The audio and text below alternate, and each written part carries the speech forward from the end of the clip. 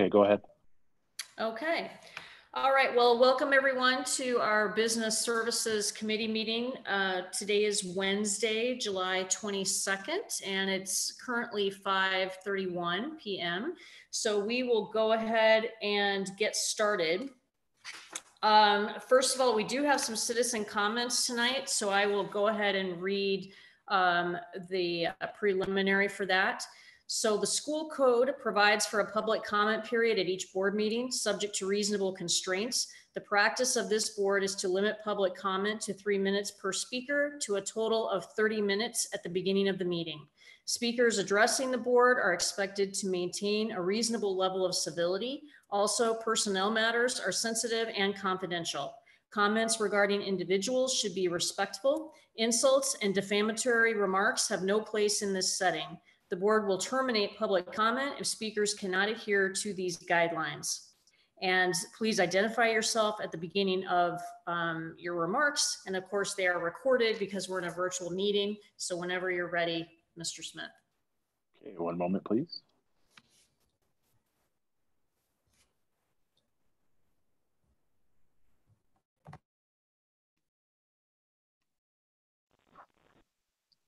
Hi, my name is Shannon Rowan. I have two students that go to St. Charles East High School. One will be a sophomore and one will be a junior. I was wondering if we could do something for the remote learning that would be similar to what some of the other school districts are doing, where when you are at home remote, if you could zoom in to the actual live class. That way everyone's getting the same lecture and not missing out on anything, and they're able to ask questions and everything in real time to actually engage them in their classes, as opposed to sending them out on their own to watch material and recorded lectures. Thank you.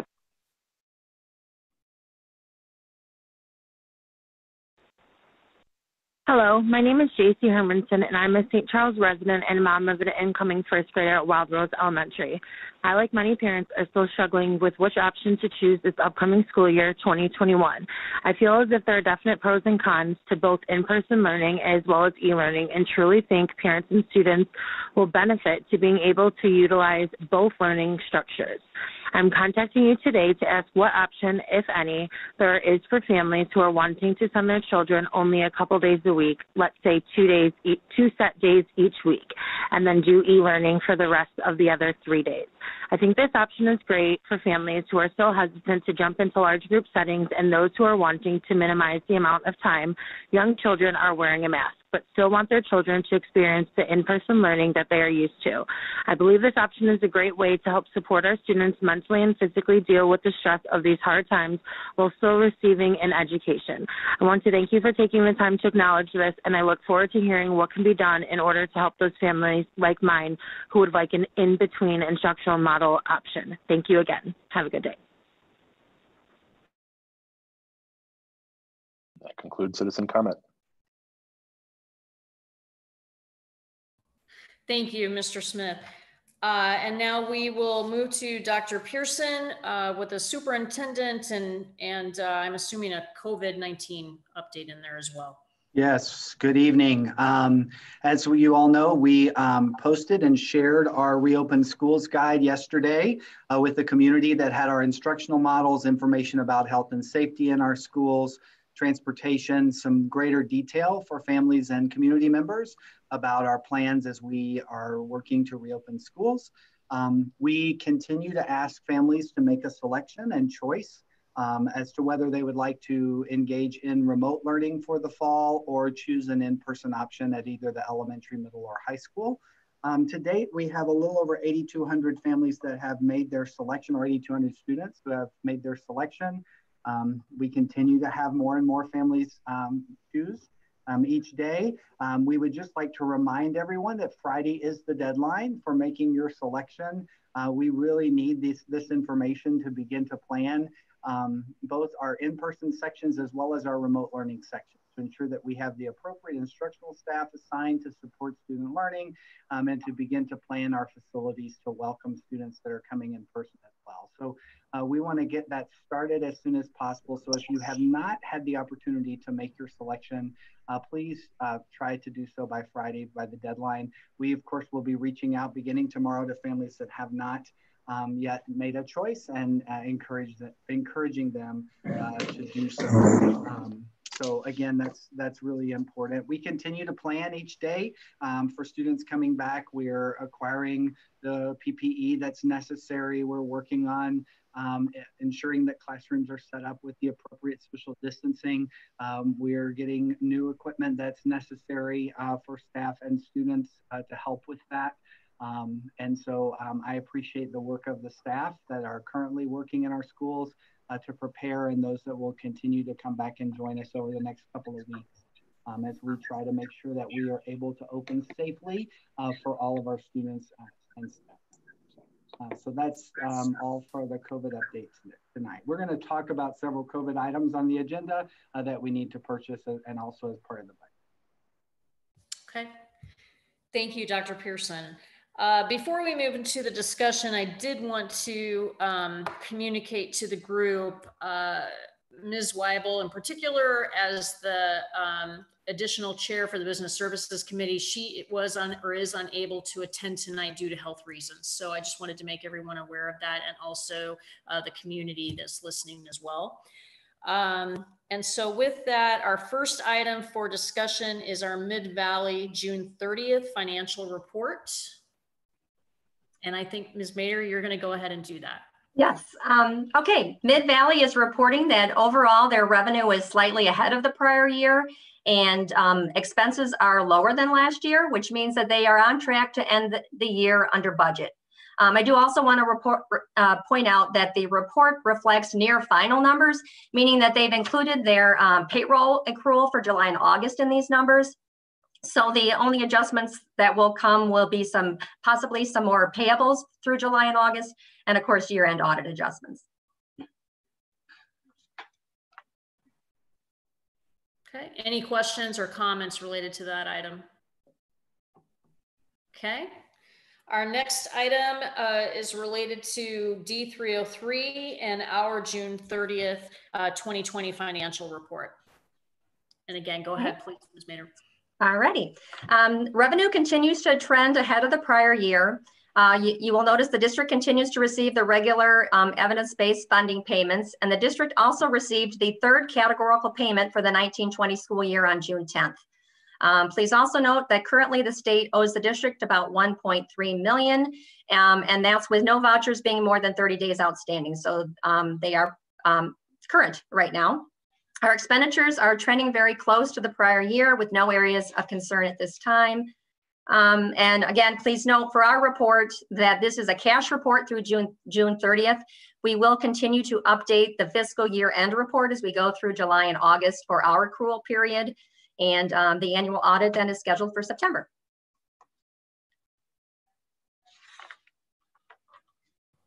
Okay, thank you very much. Any questions related to that? Okay. Okay, next item then, I think Dr. Chapman, you'll be speaking to this, the COVID-19 financial impact summary. Yes, thank you, Ms. Fairgrieve. In your packet, there's a memo, and also on page 11 of your packet is a breakdown of expenses incurred through July 13th. I did my best to categorize these. Each of the bands, I don't know if it came through on the scanned copy this way, but are colored to try to help indicate where there's heading breaks.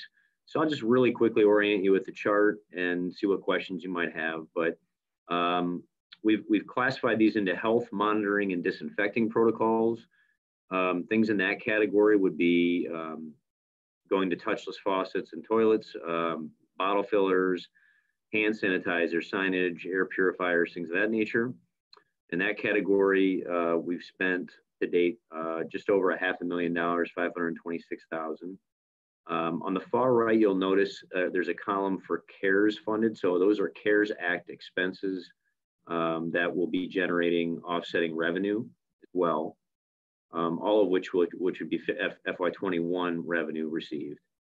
The next category is personal protective equipment, or PPE, shields and face masks, gloves, gowns, things of those natures. Next would be technology systems and licenses. This would be Mr. Smith, Mr. Shazar's line items for the most part, in which they found necessary to invest in systems. You've seen these come through business services over the last couple months to help with remote learning or devices. And then the next category is staffing. Any changes to staffing, that's kind of self-explanatory. And then lastly, transportation related expenses as well. So each of those categories has their own subtotals.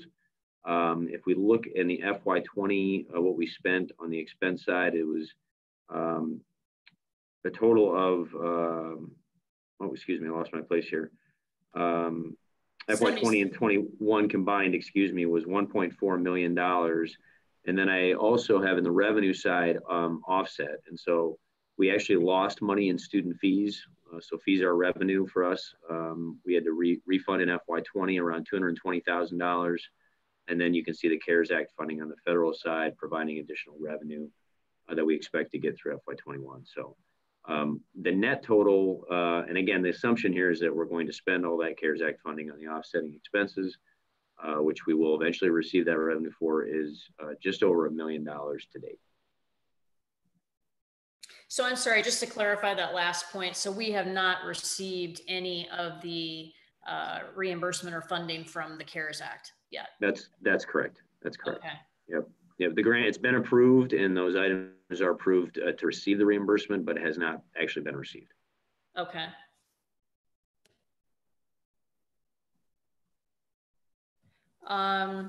Does anyone have any questions related to this detail? I think you did a nice job here, Dr. Chapman. Are there any areas that kind of surprised you or are sending up some red flags or orange flags that you want to keep an eye on, or were I mean, so much of it was unexpected. But I do like how you divided it and have organized it so we can see what came out of this year's budget versus next year's as well. But are there any things that you've got concerns about? Well, first, thank you. Appreciate that. Glad that it's helpful. And in terms of the surprises, I wouldn't say surprises. I know we spent a lot of time in that, health monitoring PPE area. So it doesn't surprise me that, there's a lot of expense there. I think we're going to continue to monitoring, the staffing one on both sides is going to be very interesting. Is we have a lot of additional supplementary pay, as we learned at the end of fiscal year 20, that doesn't necessarily happen. So, field trips and extra bus routes that don't happen, that end up saving funds. What will happen with substitute costs, for example, in the coming year? Will we see a rise in those costs? So I would say if there's one thing that we're really keeping our eye on, it's the staffing area. So, go ahead, Mr. McNally. Just a quick question.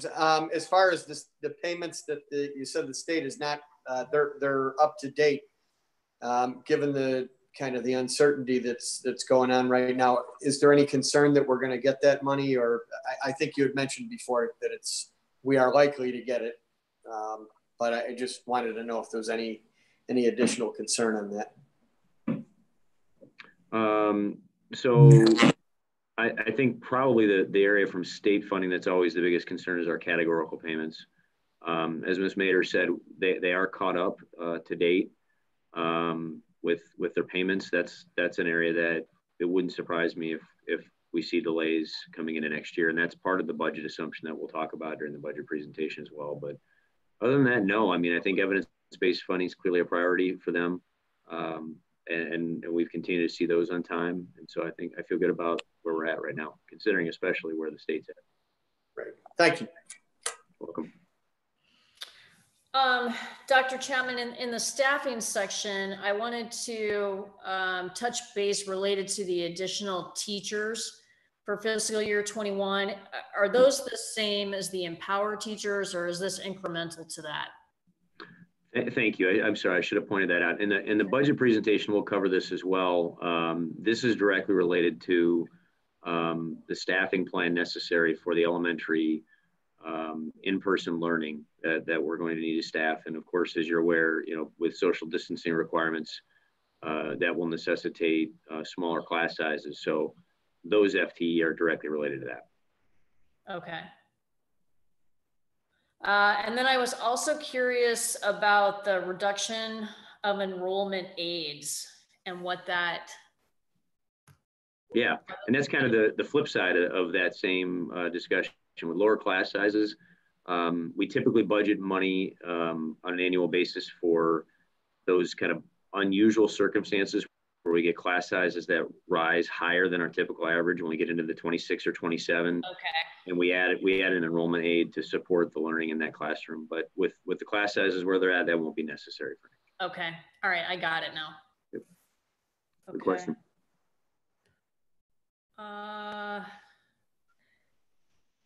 And the only other question that stuck out to me related to the technology, the iReady.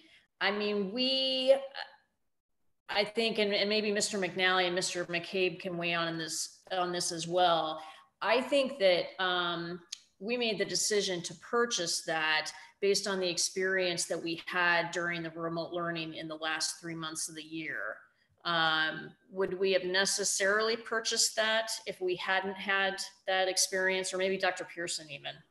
Yeah, so we actually were using iReady in our MTSS process in several schools across the district prior to March. They had been using it all year, and they had actually been asking to purchase it from as early as January. The teachers who were using it to support interventions really felt like it was a strong tool and could be helpful for classroom teachers.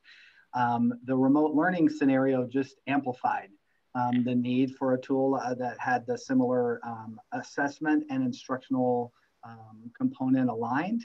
And so we coded it here, but you very well could have seen a recommendation in the spring to purchase it and replace Performance Series with our previous assessment that we used for formative assessments at the elementary level. It was quite probable that we would have recommended to purchase it anyway. Okay, okay, thank you. Unless there's any other questions, we'll move on. Yeah, and I guess I would just clarify, I mean, this is something we'll continue to track. I would just ask, is this something you'd like to see on a quarterly basis, or would you like to see it at a different interval than that? I guess my thought is, I think we would like to, or I would like to see it monthly, probably at least for like the next 90 days, and then we can kind of reassess. And if things have settled, then maybe there won't be as much of a need. I don't know, Mr. McNally, Mrs. McCabe, do you have any other thoughts, or is that okay? Are you talking specifically about iReady? No, about the entire, this document that lays out how we've been funding COVID expenses. Well, I think that obviously we're gonna kind of want to be able to track that just so that we know what's going on. As you say, the next 90 days are probably most critical. Yeah. So that we know what's going on. I think it's probably, I don't know how in depth we have to get, but it's probably a good idea for us to have an idea of how we're going against that, that amount of money we have set aside for that. Okay. Mrs. Fairgrieve, it's Mr. Mannheim. I agree too. I think this is probably a good thing for us to hear every month. It's kind of a high level, impact where we are. And like Mr. McNally said, things are going to kind of be changing for the next, few months for sure. So I think it's a good thing for us to hear it every month. Okay, thank you for that input. And I guess the only other thought I would have, Dr. Chapman, is maybe we also want to add how this is booking out against our contingency that we talked about once our budget is approved and all of that stuff. Sure. Okay. Absolutely. Thank you very much. This was very good. Great, thank you. Okay, and then with that, we move to item D, which is reviewing our final draft of the D303 fiscal year 2021 budget. Yes, and so I'm going to share my screen if I'm able. Trying to figure out how to do that here. Here it is. and will present.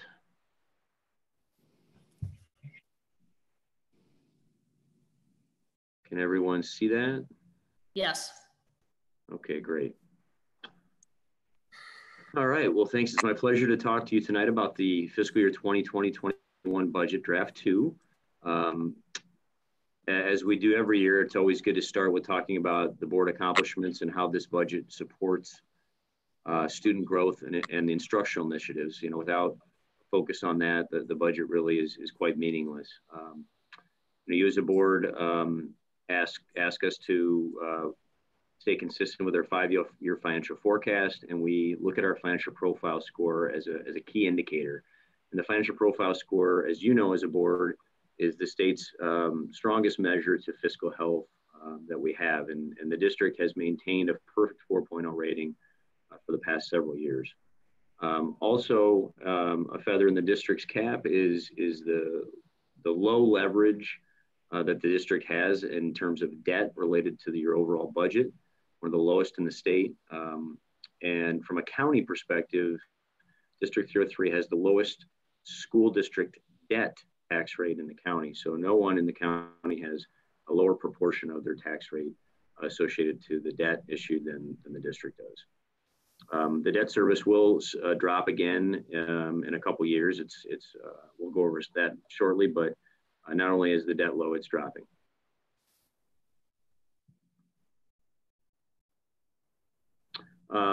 So from an objectives perspective, we as a district support the board's goal in attaining above average achievement for its students at average costs or below.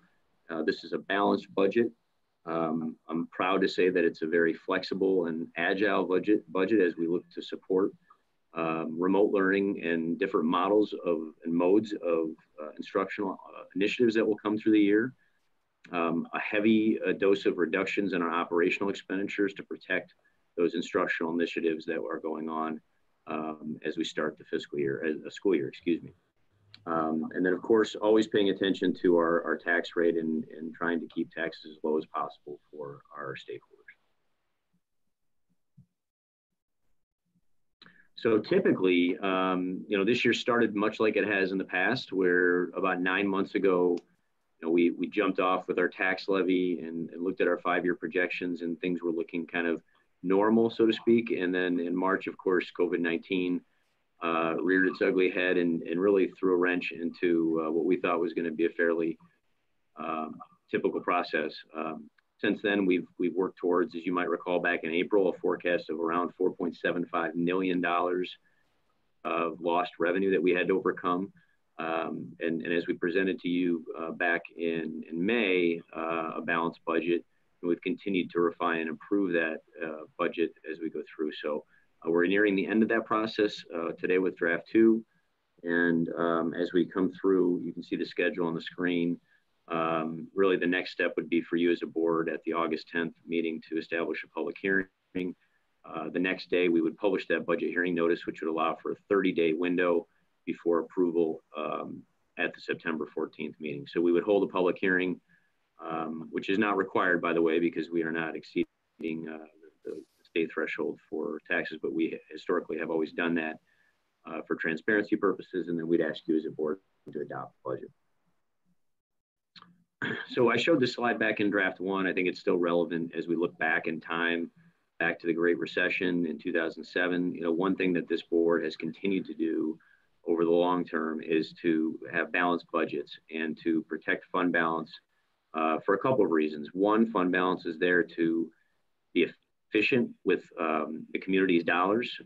Issuing tax anticipation warrants is extremely expensive and costly, and if we don't have sufficient fund balance to ride out the low periods of the time in the budget cycle, then that is necessary. Some of the area districts are in the position where they have to do that, which is again inefficient.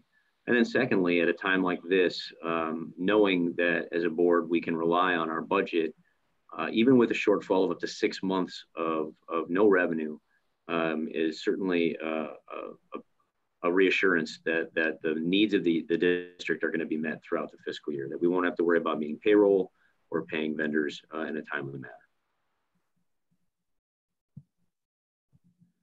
I know that at the L&T meeting on Monday night, we had a discussion about board goals on fund balance. So there'll be some future discussion on this topic, I believe in the November, December timeframe.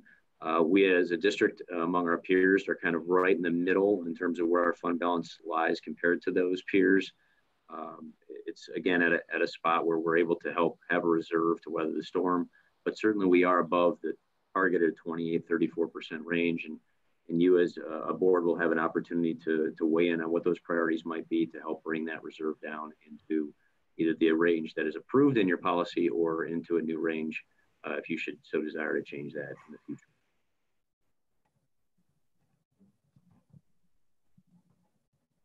So this chart just gives you a breakdown of our revenues for the 2020-21 year. And this is just looking at, at our operating budget. What you'll really notice is the decrease in revenue came slightly from our state, but mostly from other local. And that other local portion primarily is made up of a reduction in interest income. As you know, rates have fallen substantially. So we've got a large decrease of around 65% decrease in interest income compared to prior year, as well as school fees, a reduction in those fees as well. All-day kindergarten, for example, when we made the shift to just offer half-day kindergarten, that was roughly $1 million in fees that was generated through the all-day kindergarten program. We weren't cutting staff because those staff are necessary to support the smaller class sizes at our elementary level, and we'll talk about that a little bit. Also good to look back at history when we talk about consumer price index. The consumer price index is the most important indicator when it comes to the largest share of our revenue, which is our tax levy. You can see back to the Great Recession, again, we went from that 4.1%, which we haven't seen a CPI that high in a long, long time. But the nosedive really coming into the Great Recession of a 0.1%. But what's also important to note is that did rebound fairly quickly coming out of the Great Recession. Will it in the future? We're not so sure if that's the case, but we have been hovering the last 4 years around a 2% plus or minus a couple decimal points there. And we certainly are not forecasting anywhere near 2% as we come into the next consumer price index, which will be reported in January of 2021. But I think when we look long term, we've adjusted those assumptions down, but also don't want to overreact the other way. So again, talking about consumer price index, it can get a little confusing sometimes when we look at CPI and we talk about which budget year does it impact. We have knowns and unknowns as we work through the budget process. And in 2019 levy, which is reported in January of 2020, the most recent CPI is 2.3%. And that makes up half of our revenue for the budget that you will be looking for your approval on in September. The other half of that is unknown, and we won't know that until well after the budget process is done. So the CPI that comes out on January 21, which will be the year end of 2020 levy, we have to forecast. So that assumption has been made, and that's where we get to an estimate of $162.4 million in total levy revenue that we have. So CPI certainly is a risk factor. It's more of a long-term risk factor as those interest, the increases are compounding year over year. So while there's some risk in terms of approving the budget, as there is every year, you as a board have at least the assurance that that's a 1 year commitment on that. And then secondly, you'll always maintain the right and ability to amend your budget should we see something that's significantly off from our projections. So I think this scenario is worth noting. Again, we talked about this at the draft one budget, but really just to remind you as a board, one of the benefits of the negotiations with the teachers union 2 years ago was being able to tie the largest expenditure category that we have to the largest revenue category we have. And so why is that important is if we look at the example of a 1% drop. So if we projected, for example, 2% for our levy increase for CPI, and it comes in at 1%, that's going to be a $1.6 million hit or reduction in revenue that we're going to receive off of the budget. And in the past, when the teacher's contract was not tied to CPI, that expense category would not fluctuate. We were fixed into that level. Now our CPI is part of the equation. And so if we see a 1% reduction on that CPI, we're also going to see a 1% reduction in the SCA salaries, which is roughly, in this particular example, $800,000. So effectively what's happened is you've kind of hedged that risk down from a $1.6 million risk to an $800,000 risk. And so all of us are kind of in this together, so to speak. When the economy does well, the district does well and gets more revenue, and the teachers are able to pick up larger raises as well. So I've talked a lot about consumer price index, but just so you know, this is kind of where we've fallen in. We've adjusted it down to 1% assumption for next year, and then moving forward, gone down from that 2% that I referenced earlier down to 1.5% to be a little bit more conservative in our future projections. So overall, our key drivers, I've talked a lot about that on the local side, but I would also talk about the state revenue. Thankfully, the evidence-based model from draft 1, you might recall, we were projecting a $9 million total, which was less than base level funding. We're now up to a $9.6 million base level funding amount, which is good. That came out right after draft 1 came out, so that's a good thing. But if for some reason the state board was ever to prorate, you can see the figures there that we would adjust on a per pupil basis. Also, I would look at the categorical payments, and as I mentioned earlier to Mr. McNally's question, you know, categorical payments, we receive around $1.3 million every quarter. Those are likely to see some delays as the state struggles. That's typically the area that they will delay payments on. We usually get them, but it's oftentimes late. So just to give you an idea of what that might mean from a scale perspective, it's about 1.3 million every quarter. So in this budget, we talked about state funding already, except for, I would just mention that on the categorical side, we are assuming 2 categorical payments, one from the current year and one from the prior year for those 2 totals. Medicaid is something that likely will take a hit because less services have been provided, and the revenue stream will probably see delays there as well. So we put in a reduction of 20%, a 10% reduction in the corporate personal property replacement tax, which is directly from the revenue from the state. That's calculated. And then we have not made any changes on school funding or any kind of property tax freeze. Local funding, I mentioned the significant drop in interest rates. So we're in draft 1, I think I had a 45% drop. I've actually increased that drop to 65% reduction based on interest rates. And then our fee-based revenue down 45%. And then on the federal side, we do have around $530,000, just short of that actually through the CARES Act monies. And all other funding on a federal level has been held flat.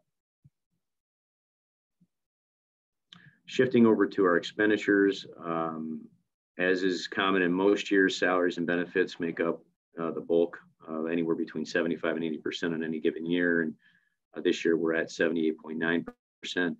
The increase in share that I've noted on the slide, a 2.2% increase in salaries and benefits, is really more connected to our decrease on the capital outlay. So we've eliminated certain projects out of Fund 20 in Mr. Baird's budget. We've also scaled back to our bus plan and reduced expenditures there. So that's why you see that shift in terms of the allocation of those expenses. You're very well familiar with the key drivers. I'm not going to talk too much about that. I would just touch on health insurance real quickly and just say, on a percentage basis, health insurance is the largest driver of our budget. We are self-insured, and I think we've implemented a fair deal of new initiatives and changes to our plan design over the years that have helped to keep our plan cost effective. But a 1% change in health insurance is roughly $175,000. So included in the budget from a salary perspective, we do have bargaining agreements in place with all 3 of our groups. And so that this budget reflects those increases. Additionally, our non-bargaining staff, if you look at last year's dollar amount allocated for the staff and this year's, it is held constant from the prior year. Health insurance projected at a 5% increase. And then something different out of this draft than you saw in the last draft was we went ahead and removed the $400,000, I would call it kind of a hedge against if the state did a TRS cost shift. Given the economic climate and the lack of discussion at the state level, we feel pretty safe in doing that this year. In future years, we'll probably look to bring that back, but for now, I think we can assume that that probably is not going to happen in this budget year. So touching really quickly on the elementary staffing adjustment, this was really the largest change. I'm not going to talk about the top half, but you saw in draft one, we had made adjustments and tried to reduce expenditures there. And that was before we went to the in-person model and it announced that. So in draft two, looking at this is assuming that all students come in person. And we know some won't. We know that some will come through remote learning. But as part of that process, as I mentioned earlier, we do need to eliminate all-day kindergarten staff to help lower the class size, accomplish social distancing. Additionally, there are specialist positions within our district that have appropriate licensure to be teachers, and we've gone ahead and made the assumption that will happen. And then even with that, we still are going to require additional staff. And so, again, this is assuming that all students come in person. We're going to be very conservative on the budget side here, and that would necessitate 10 additional FTE. But if, for example, just as an illustration, if 10% of our students selected remote learning, it may lower the need to increase to 6 FTE. And I have the word may bolded and underlined because the importance of that is that doesn't necessarily mean it's going to flow evenly throughout all of our grade levels. So that number could be much lower, which again is why we're being conservative in the budget, assuming the 10 staff needed. We talked about in draft one, some labor reductions on a custodial side. We pulled forward a lot of our cleaning and we're able to reduce our GSF contract for July by about $75,000. We also delayed some of the transitioning of our 10 and 12 month positions, which provided some cost savings. And for operations maintenance and our technology staff, we reduced our part-time summer staff as well to help reduce the start of the fiscal year spending. I won't talk about this too much. We talked about this before, but there are many areas where we made reductions from in different funds. I would say the one thing that's not highlighted here that is a change from draft one to draft two is further reductions in our utility spending. We continue to be at historic lows in terms of natural gas spending, which is really been a huge benefit for the district, and we continue to see that. We're able to actually store and supply. I believe as of next month, we'll have 75% of our necessary natural gas stored for the year. So we've actually locked in that savings and feel confident in those numbers moving forward.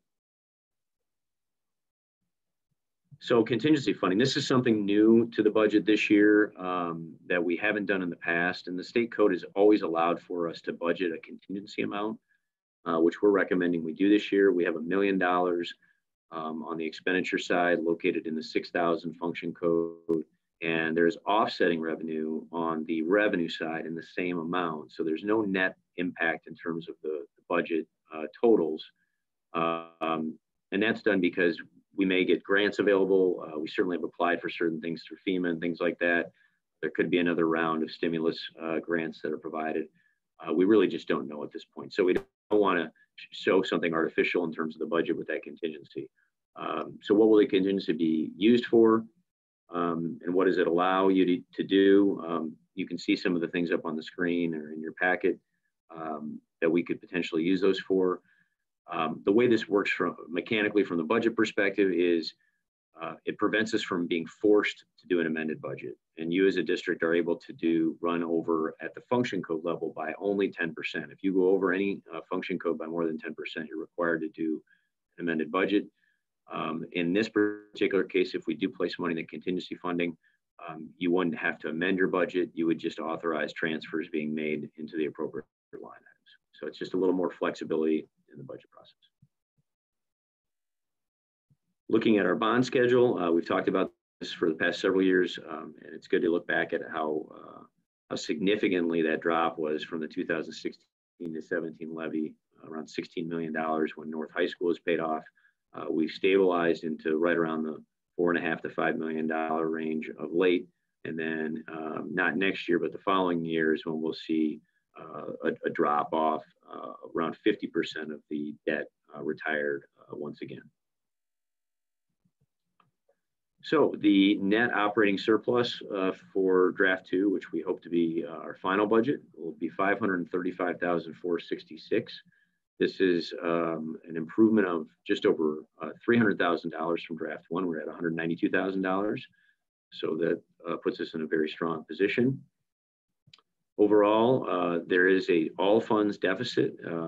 Largely that's covering our capital expenditures in Fund 60, as you can see there on the screen, $770,000. We still have additional payments to make as we close out the Haynes project, for example. And then I think I mentioned this as well in the memo. We did make a shift from our 5-year capital expenditures being placed in Fund 20 over to Fund 60. And so that shift actually will help us in terms of keeping our operating budget lower and also complies with the preferences of our auditors.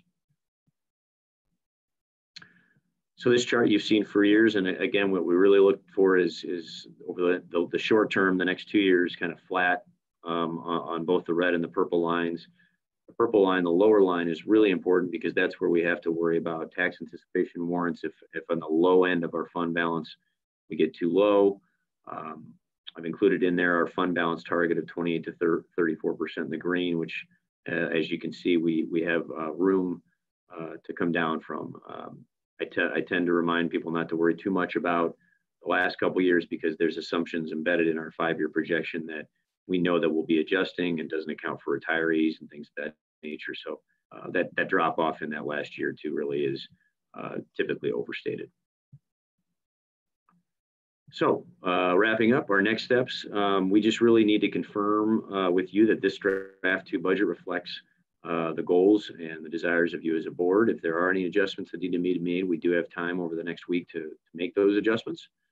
On August 10th at the board meeting, you would be establishing a public hearing. We'd be placing the tentative budget on display, and then we'd be looking for your approval on September 14th. At this time, I'd be happy to answer any questions that you might have.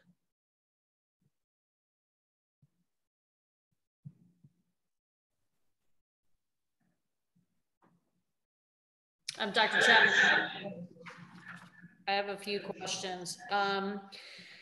When you, on one of the pages, you spoke about incoming revenue stream from the CARES Act via title funds, approximately $530,000. Is that in addition to what you've already identified on the COVID-19 impact? Because it's coming in through title funds, or is that one and the same?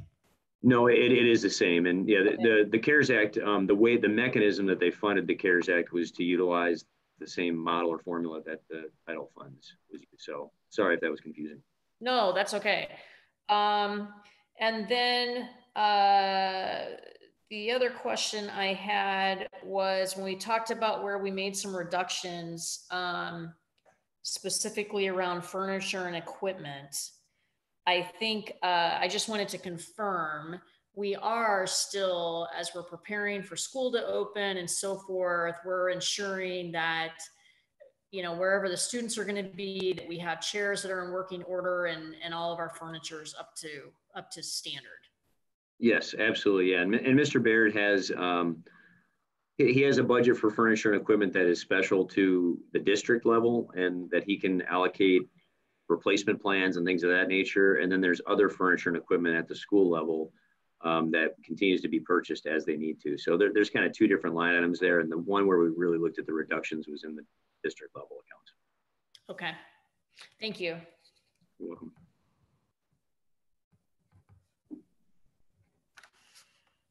Any other questions from Mrs. McCabe or Mr. McNally or Mr. Mannheim?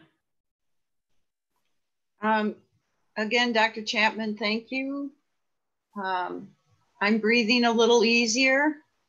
You know, it's just fascinating to see how previous boards did such a great job so that when we come to a crisis like this, we're able to do some things that other districts can't do.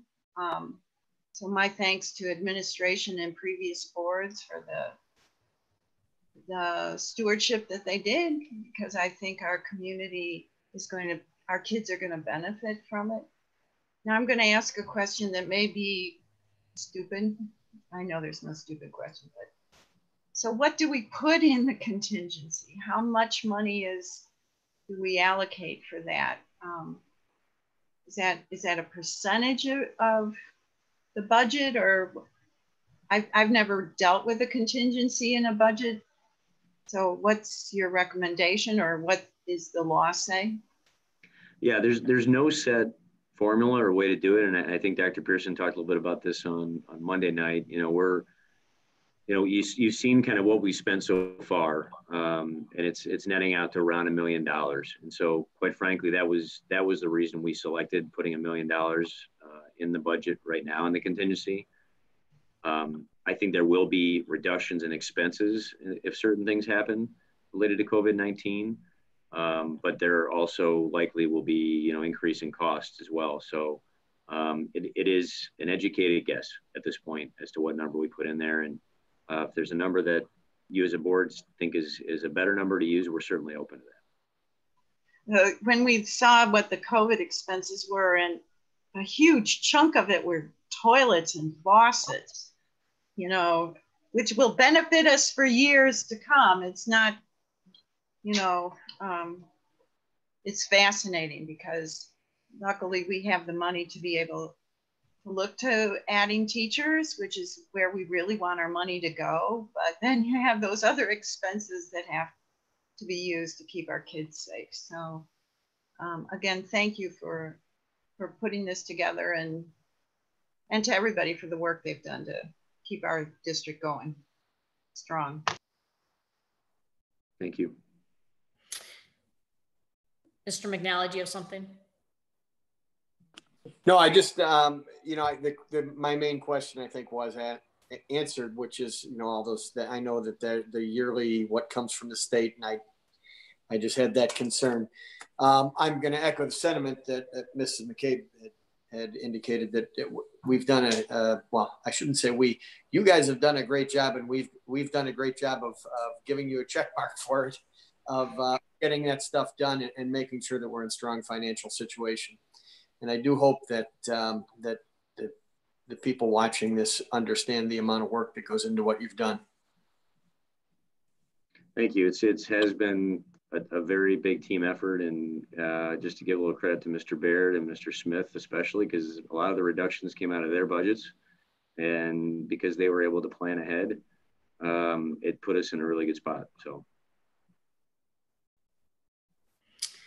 The one final question that I thought of, so our next board meeting, I believe, will be right before we're reopening school. So by that time, will you be able to give us a better look, simply because of timing, related to the staffing and some of those expenses, like you had talked about, the 10 versus 6 and things like that, those impacts? So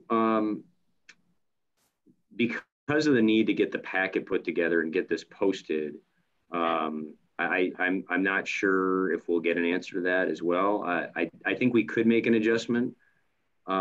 Likely at this time, if things continue to go the direction we have, I think that we're probably better off staying kind of where we're at with a more conservative number.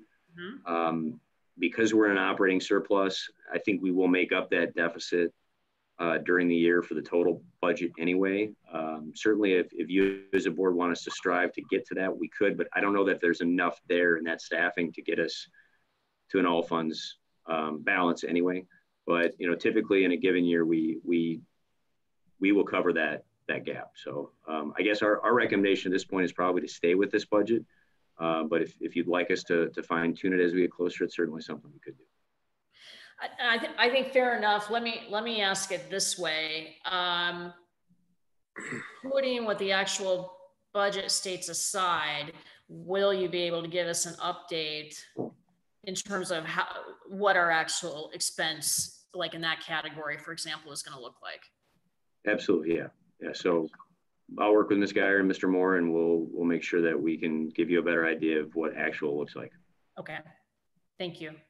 I on that same note, I assume we'll get a percentage of students who chose to do remote versus face-to-face. Dr. Pearson, are you planning to give us an update on that? So we're still tracking about the same place where we were on Monday. It's about 15% are choosing remote. We're seeing it tick up just a little bit, you know, about a percentage over what was happening Monday, but it's continuing to trend about 15% are choosing remote. Okay, and that's across the whole district, not high school, middle. You can give us that when you get a final number. Yeah. So the only final commentary I have, at least on this, is I know I had mentioned the other day that I was wondering if the I think it was 1 million we set aside was going to be adequate, and it sounds like you're recommending we stick with that as a more conservative approach because we really have the surplus elsewhere anyway if we need. Is that kind of an accurate restatement? Yes. Yep. Okay. Absolutely. All right, then I'm happy with it. If you are. Okay. Thank you, Dr. Chapman, for that overview. So with that, we'll move on to item E, which is a review of the final draft for the Mid-Valley special education budget. Yeah, I'll cover this briefly. You know, we had a draft one presentation as well. In your packet on page 49 is a memo that Ms. Sporer put together, providing any update. Remarkably, they're trending almost exactly the same total number of students as they were a year ago. Similar to D303, they've made significant reductions in their operations and maintenance budget, down 21%, with a total increase in their education fund of 2.57%. I'm not going to go through the details of their budget. I know they've gone through a very similar process as we go through. As their fiscal agent, they state our kind of timeline in terms of approvals. So we'd be asking, you to put their budget on public display as well. We go through the same process at the August and September meetings. We do a public hearing and approval for their budget as well. So, and by the way, I failed to mention this earlier. I would do a presentation during the public hearing of our budget, and then at that time, we'd also do a brief one on Mid-Valley's. Can I ask a question? Dr. Pearson, how does Mid-Valley do their plan? Is it 7 districts that they cover? Mid-Valley actually has 5 member districts. So it's Batavia, Geneva, St. Charles, Caneland, and Burlington Central are the 5 member districts of Mid-Valley. And then sometimes we accept students from other places if we, in certain programs, but they're not member districts and they pay a higher rate of tuition. And basically, the revenue side of Mid-Valley budget is billed back to school districts because they don't have property tax or those kinds of things. Whatever expense they incur, we're paying our portion of those expenses through a billing process. I guess I was looking to how are they going to reopen? Yeah, so many of those students and families are in specialized programs, and so throughout the course of the summer, the Mid-Valley staff has been contacting families and talking about what it looks like as they're coming back to school. As you know, many of our special education programs already have lower class sizes by state requirement. Most of them are capped at 13, and many of them have fewer than that, depending on the programming and what's necessary. So for many of those programs, they're able to accomplish the social distancing that's necessary. But it's a family by family, student by student discussion that they're having. And they've been working on it for quite some time now because they also have students that are medically fragile or have other needs. And so they're just trying to make sure that they're doing exactly what they need to do for every student. Thank you. Anything else? Okay, so Dr. Chapman, I think we can transition into item F and then item G after that. Yeah, so as I just mentioned before, part of the process is putting the budget on public display. So that's really all F is for us, and that's what G would be for Mid-Valley. Okay, pretty standard practice. So any questions? Okay. So moving on to item H, we had agreed at a prior committee meeting that we would be looking for a facility master plan update on a monthly basis as part of this committee. So I think the plan, Dr. Chapman, is for Walden Associates to talk to us for a few minutes. Absolutely, yep. And Mr. Dan Critta is here with us, and I'll turn it over to him to give you an update. Thanks, Dr. Chapman. Hello, everybody.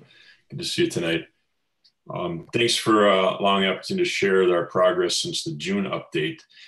So a couple things are going on right now. We're focusing on the educational alignment study and the capacity study. And we had the opportunity to meet with Dr. Geyer and Dr. Moore last week.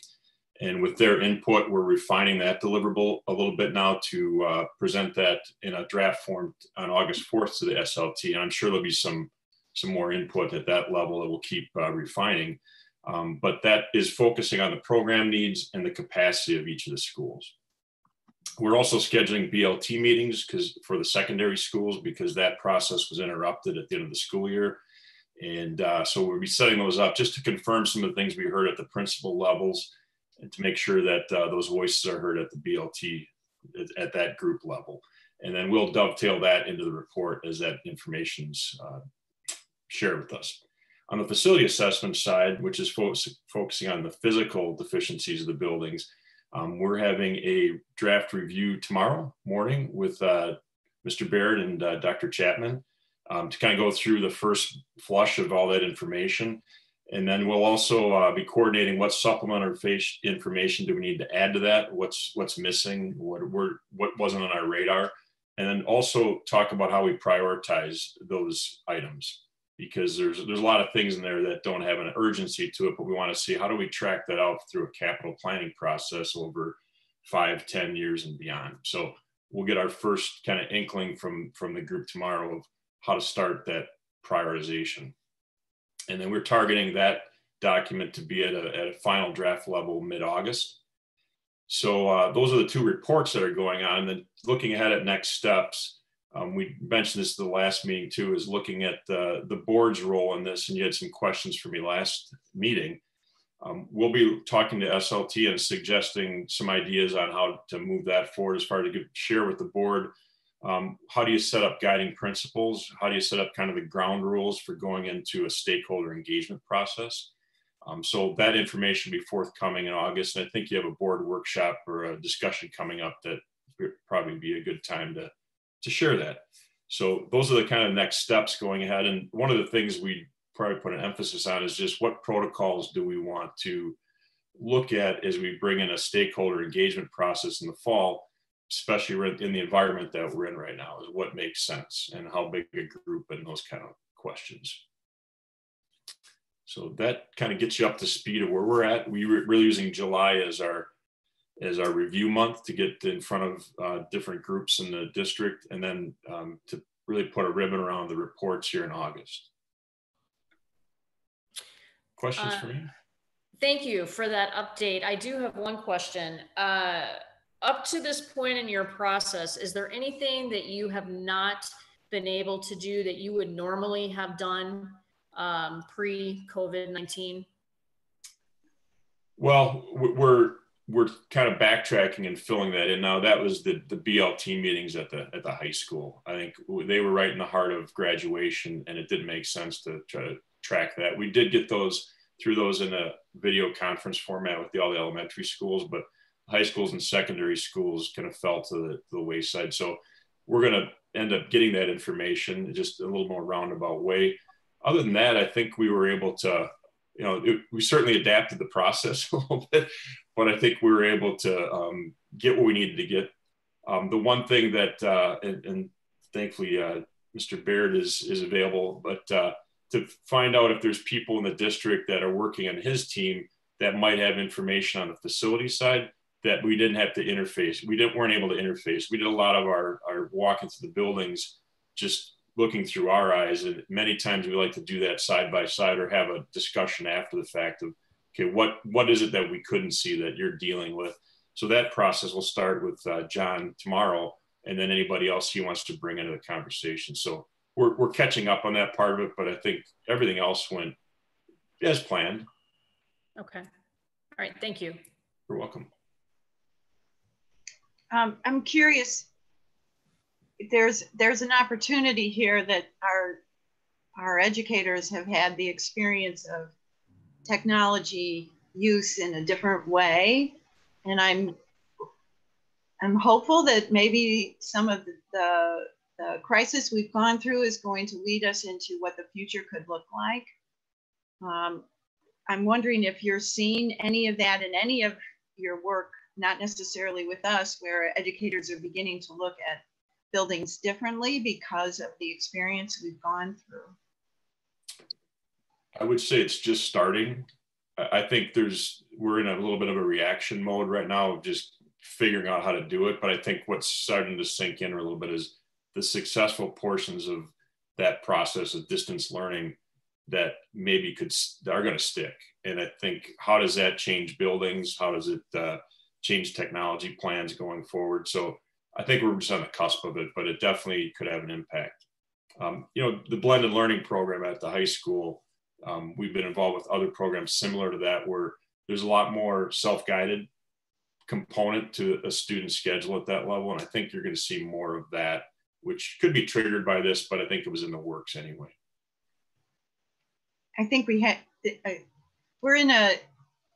have this happening at the same time, maybe like hair pulling out at some point, but it's also a chance for us to really talk about what education should look like, having experienced this kind of situation, and what are the best parts of our learning, or where can we go? It could all fall into place in a nice way. I'm hopeful. Absolutely. Yeah. Kind of pick the things that are working and not working, and rally behind what's positive. Yeah. Thank you. Yeah, welcome. Thank you. Any other questions or comments? Okay, again, thank you very much for your time. We definitely appreciate the update and the attention to detail that you gave. So thank you. Appreciate it. Yeah, thank you. Have a great night. So moving on to the next item, I'm not sure, Mr. Baird, are you going to speak to that one related to the Bell Ground Playground?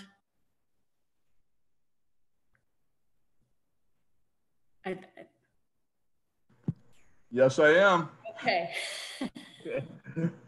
Thank you very much. We just, in partnership with Laura Rudow and the Parks, we have a phenomenal relationship with them. Due to COVID and some of the supply demands that were out there, after you had approved that at the board level, we went out and they were having some manufacturing difficulties. And just last month, we met with the construction company. And as we met with them, they had told us that they would be unable to start the installation until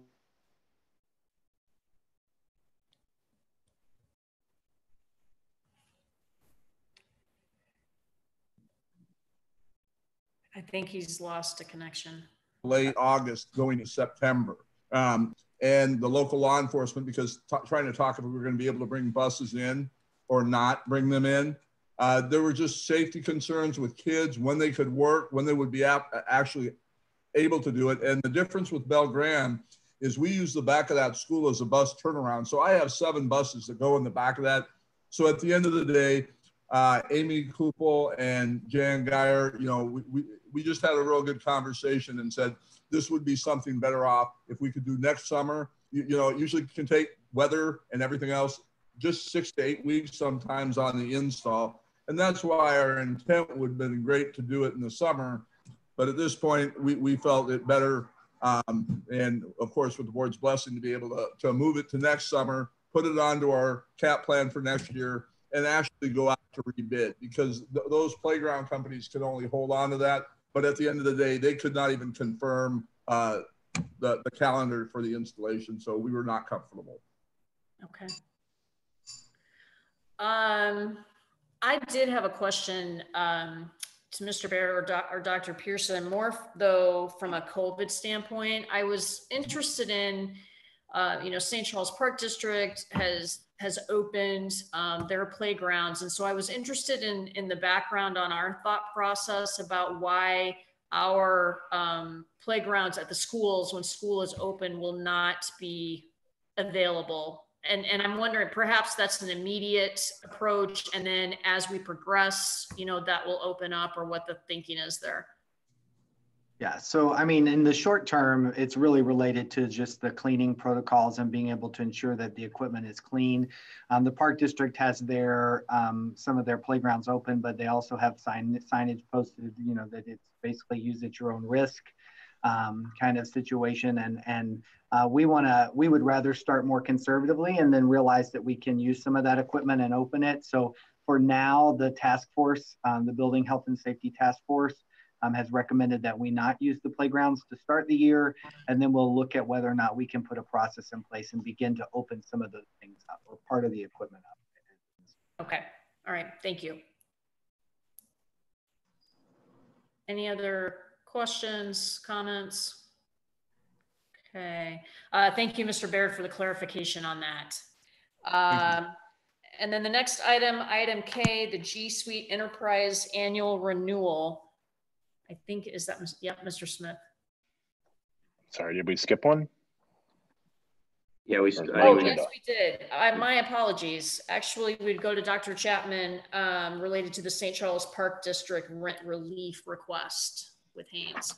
Yeah, this is a bit of a unique situation, obviously, with COVID-19. The Park District reached out to administration about a month ago and asked about potential rent relief due to the fact that they were not able to operate. They lost right around $28,000 of projected revenue from the shutdown over that 3-month period. So they were looking for some rent relief. We still incurred expenses, of course, for utilities. I mentioned earlier that our utility expenses have been favorable compared to the past. But typically what we do is whatever that margin of rent that's not just utilities is covers some cleaning expenses, and it also covers us to be able to replace equipment. So there's a capital kind of not contingency, but capital outlay piece of that we reserve out of our rent payments. So I didn't want to categorically say no, because we certainly understand and value the partnership with the Park District. I think there could potentially be an option for you to do something here. But I also think that as a district, we should look to cover our costs. So our costs, again, for that space are probably right around $10,000 for that 3-month period. And their rent that they would be paying is $3,937 per month. So you're talking about a $2,000 delta over that 3-month period.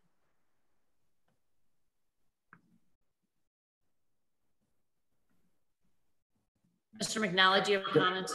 I was waiting. I didn't want to jump in behind. So absolutely. Go ahead. No, the one thing that really kind of occurs to me is that to a great extent, it's the same pool of people that are paying the money, and is it being funneled to the tax money being funneled to the school district, to the Park District. But I'm not in charge of the Park District's budget. And so I want to make sure that we're being responsible with our portion of that taxpayer money. And it does sound fair to me that we collect, some portion of that. Obviously they're unable to use it, and I can understand that. So they weren't able to use it for the reasons they wanted to, but we, in order to cover some of our costs, I think it sounds fair to me that we would recover some portion of that.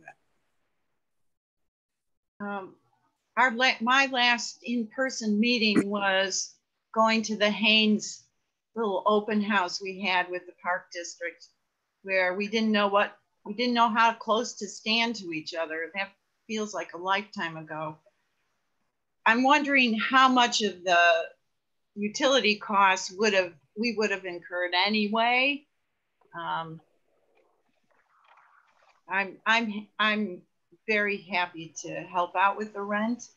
I think maybe look to see what we really can give that, or, you know, forgive, or whatever the right term is.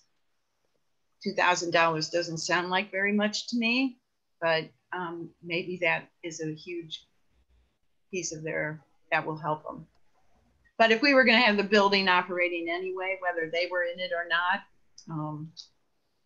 I don't know. That's where I sit right now. But I'm absolutely willing to look at some rent relief. Okay.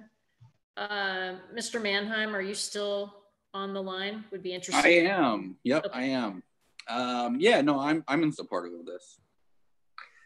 Yeah, I'm just to kind of go back to it. I agree. Like I said, it's essentially the same pool of taxpayers, and whatever really, I just want it, whatever's going to work to make sure that budgets are going to work out for everyone. That's really kind of where I'm at. So, you know, we are not talking about a massive portion of our budget here. I just, you know, it's kind of like trying to make sure the till balances at the end of the shift. That's all. Yeah, I would tell you guys just very quickly where I stand. I was supportive of this as well, while appreciating maintaining, you know, at least our cost to keep the building running from a utility standpoint. I think it demonstrates good community partnership, was my thinking as well. So, Dr. Chapman, I'm thinking next steps then. Unless you have today, do you have a recommendation in terms of an amount today, or would the next step be you'll create a recommendation and then we would put it on for action at the board meeting? Yeah, I feel comfortable in a range. I don't know where Dr. Pearson sits on this, but I would say anywhere between, you know, 25 and 50% seems reasonable in terms of rent relief. I think we could absolutely put a recommendation to you for the board meeting for approval if that works for you. Okay. Dr. Pearson, did you have any additional thoughts? No, I agree. I mean, the Park District is a really great partner with us, and we have reciprocal benefits in the way that our relationship works. We are, of course, supporting the same community, but they do a lot to help us with things that we're doing for our students in the community as well. So I certainly agree that we want to try to be as you know, helpful as we possibly can given the current circumstances. So I agree with Dr. Chapman. I think we could find a number that makes sense for both parties and bring back a recommendation. Okay. All right. Thank you. So then we'll put that on for action for the board meeting. Great. Thank you. Okay. Thank you. And now, Mr. Smith, item K, the G Suite Enterprise Annual Renewal. Sure. So the G Suite Enterprise is a set of tools that we use for the management, security, and extra support for our Google Apps for Education offerings. We have over 15,000 accounts that we need to manage, and especially the security portion. I'm sure many of you have heard of the uptick in phishing the last few years, phishing attacks. And that is one of our most vulnerable areas is our individual users having to deal with you know, odd emails or things that could lead to fraud. And so this suite of applications gives us many security tools to identify and mitigate many of those risks. Any questions for Mr. Smith? Okay. I am comfortable putting this on consent unless anyone has a concern. Okay. Okay, so that item will go for consent. And then I think you're also discussing or presenting the next item, L, classroom audio amplification systems. Sure. So this item we actually placed on the agenda as an in case, but we went ahead with a much smaller purchase than originally anticipated. We have ordered 10 systems, and it was well under the 10K threshold. But if they become a high demand item, we may come back with this. And I just want to speak to this for a minute. These are individual amplification systems for classrooms for educators that are working with students. We may find ourselves in a situation with requiring staff members to wear masks that it's hard to hear what's being said. And, you know, often, whether we realize it or not, we have students that actually read lips as part of their hearing processing. They have to be able to see what they're hearing as well. So if it's already hard to hear and also hard to see the person that's speaking, we may find ourselves in situations where we need to have some of these systems available. So we've ordered some to have on hand. And then if we see that number expand or additional people requesting that system, then we'll of course come back and ask you to help us purchase some more. There are school districts that outfit the entire school district, every single classroom in the district with these kinds of systems. We don't have that in place in our district. We have just typically done on an as needed basis. And so we just want to be prepared for what the need might be. How do you know if you need it or not? Is it the teacher asking the student, or the student complaining, or the parent advocating? Do you have a way of finding out, especially with what we're going into? Yeah, I mean, it's variable, right? It depends on the timbre of the teacher's voice. Like, you know, some people have big voices and it carries and you can hear, and other people don't. So that's part of it. And then also sometimes we are aware of individual student needs that for auditory processing needs some additional support. So we wanted to be prepared because we know that adding this mask component is going to cause some issues for some students and some staff, and we want to have some things available to help mitigate any of those concerns that may occur. I'm glad you've thought about that. I think that'll be really helpful. Thank you. Go ahead, Mr. Allen. Go ahead. As a little bit of an aside, that's something that kind of I was wondering about with regard to the masks, kind of sort of unrelated to this topic, but with regard to masks, and you were talking about students, it kind of made me think about this. Students doing some lip reading. What about younger, like the early childhood kids, kindergarten, first grade, where they're learning how to read, and they're going to need to see how sounds are made and things like that? Are we doing anything with clear masks or anything like that? Yeah, so we have ordered clear masks for staff members, but fortunately for some of that phonemic awareness and some of the sound processing, you know, we do have technology-based tools that will model that for students, both with auditory support as well as visual support. So we have some other tools that we can use, but we have ordered some clear masks for people that need that and want to use that to help with that as well. I assumed we had addressed it. I didn't know how, and when you said that, it triggered the question in my mind again. So thank you. Dr. Pearson, I had a couple questions. So kind of a carry out from Mrs. McCabe's comments. So how will the teachers know that this is a resource that's available that they can ask for? That'll be communicated through the principals, or how will they know it's available? Yeah, that's exactly right. We're going to let people know that it's available and that it's a tool that we can order for them. Matt, what's the unit cost? They're about $1,000 a piece. It's right? About $1,000 a piece, correct? Yeah. So, you know, we don't want to order more than we need, but we want to provide the ones to people that need them. So that's why we went ahead and ordered some right away, so that we could have some that they could see and then decide whether or not it helps, you know, or is necessary in their class. And then what's the turnaround time to, if we have 20 teachers that would like one, how quickly can we fulfill that request? We have a vendor who has them in stock in the area. Okay, perfect. Okay, so the turnaround then is realistically, I mean, as little as a couple days? Quite possibly, yes. Okay, excellent. Okay. Great, thank you. Any other questions, comments on this one? Okay. The next item then would be item M, discussion around purchase of room dividers. Is that Mr. Baird? Yeah, yes, I just wanted to share that we are looking at doing some of the dividers with the plexiglass dividers. We have already purchased underneath the $10,000 threshold.